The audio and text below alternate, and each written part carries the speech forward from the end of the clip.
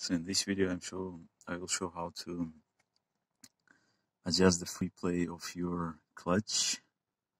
So sometimes you can feel that it's engaging or disengaging for too short period, and then it's not enough power. So basically what you need to do is to check two things first.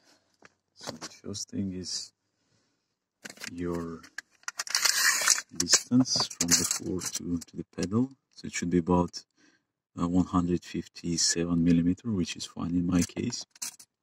And then you need to check the free play of your pedal.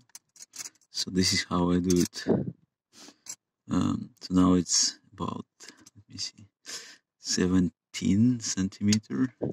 When I press, it's about 14.5 until I feel resistance.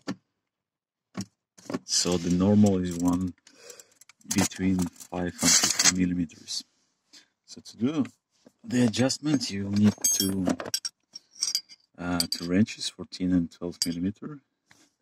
Then you'll have to find that place. So this is where your lock nut and also the stiff that you need to rotate. So you have to go like down there and screw the lock nut from the front, and then hold the lock nut is 12 millimeter wrench and the other one is 14. So you hold for 14 millimeter, you screw 12, and then you adjust the stiff so that you have the free play according to the required standard.